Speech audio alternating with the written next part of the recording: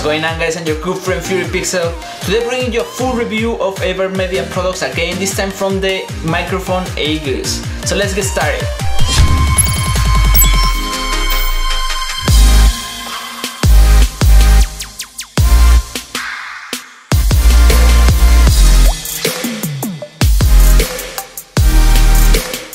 So AVerMedia has been surprising us with their gain capture cards and speakers.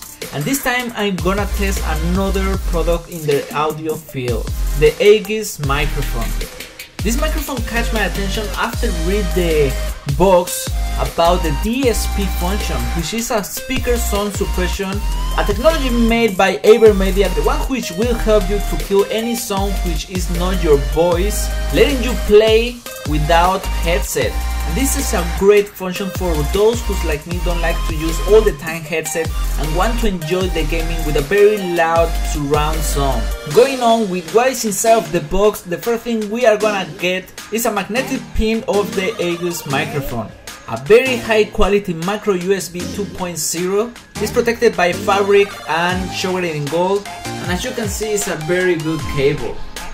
Microphone Aegis, the one who's keep the branding style of all AVerMedia products. I really like the form of this one. It's supposed a shield, but to me looks more like a kind of dark Millennium Falcon.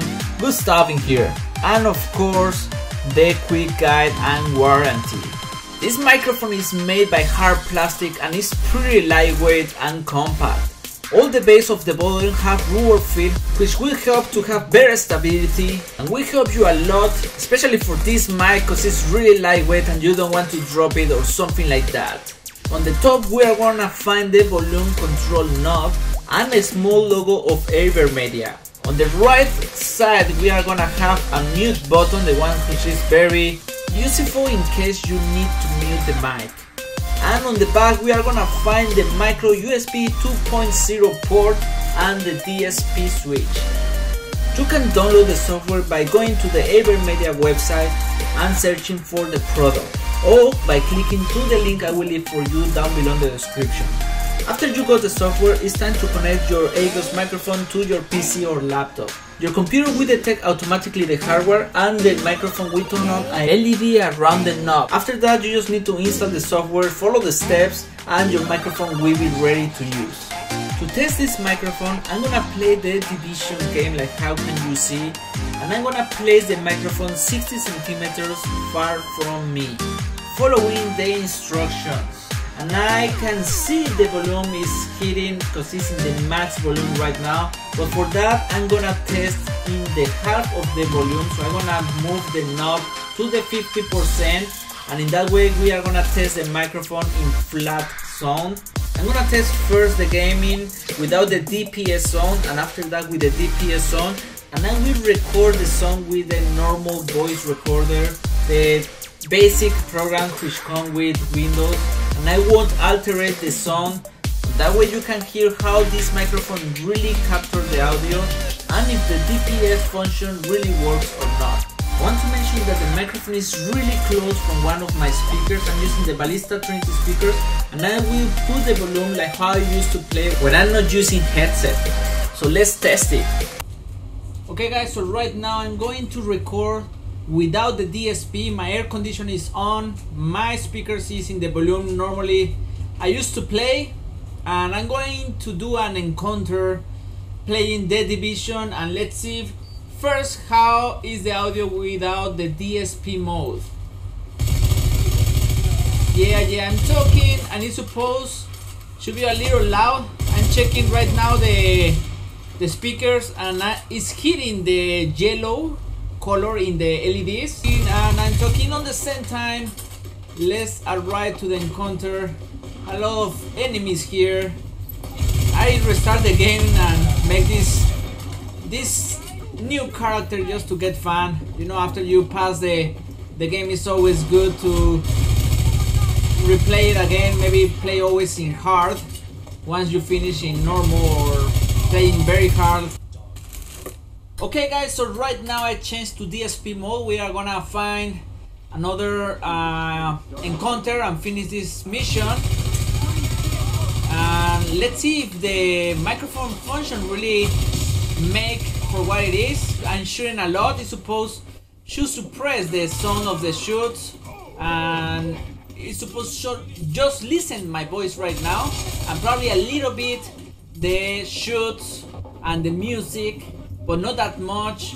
It's supposed this microphone is made for that live streamers which want to do their gaming without using their headset, but don't want the audio of the gaming speakers come inside of their microphone. So after listening the audio of the test, the first thing I noticed is that the volume without the DPS mode and with the DPS mode is really different. Without the DPS mode is really loud, the speakers can be a little bit noisy. Remember, I use the microphone in 50% of the volume and it's really close to my speakers. So I saw a lot is hit the yellow color and the red color of the LEDs around the knob. But after use the DSP, the volume down a lot and kill completely the sound of my air condition and my fan and the music of my speakers. But I still can listen a bit the shots of the guns, I suppose because the speakers is too close of that. Another thing I noticed is that when you are using the DSP mode, you should be exactly in front of the microphone. In other way, the microphone will down the volume and up the volume. But I suppose this is about the function, because it should capture your voice. I don't know how they do it. Actually, I'm really impressed about this mode.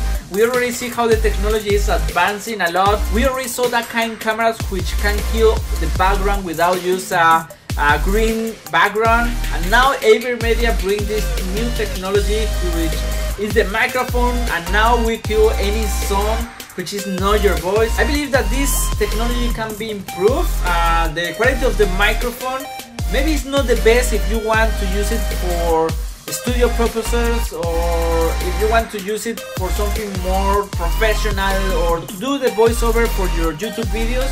But for those who like to do live stream outside of their bar station, or just want to have a gaming resting from the headset and listening the gaming in their surround sound without have problem during the live stream, this is a very good solution, which is very lightweight, is really compact, and for 80 to 90 US dollars depending on the area you are, I think the quality should be fair enough. Maybe it's not the best one, but it's not the worst one. But yes, let's see what AVerMedia bring for future, and I believe that this microphone can improve more. Like I said, it's not like the best microphone, but also it's not the worst one. And that was my full review of the microphone Aegis from AVerMedia. I hope you like it. Let me know what you think about this microphone down below in the comments. And if you like the video, don't forget to support the channel, giving that thumbs up and subscribing. In that way you won't miss any of my future content. 如果你说中文，也可以在下面留言。我是你的好朋友 Fury Pixel. See you next time.